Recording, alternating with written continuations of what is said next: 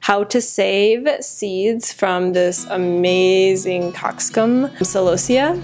These flowers are my new favorite thing. I'm obsessed with God's creation. They're just so unique and so beautiful. But the seeds are really easy to save. Look at some on my hand just now, so dropping them in there. So can you show me how to take seeds off of here and then just put them right in there? Yeah, so right at the bottom. Oh look, there's a little spider that came in too. Perfect. So all of these are just little dried seed pods, so we can kind of scrape all of those off. And all of these little seeds, there we go. All those little seeds come right off of there. You want to take just the seeds that are on the dry section of the flower. So you're scraping down.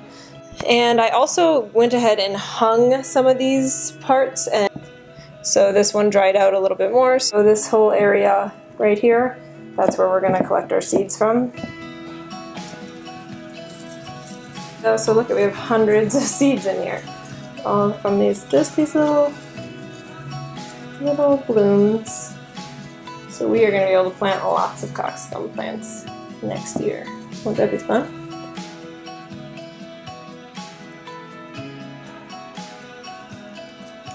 We're just brushing those little black seeds right off of there.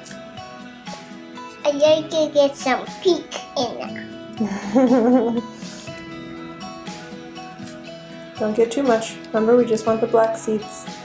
That's the only part that we are going to plant. Just those little black seeds. So, whoa, little seed, whoa, little seed, whoa.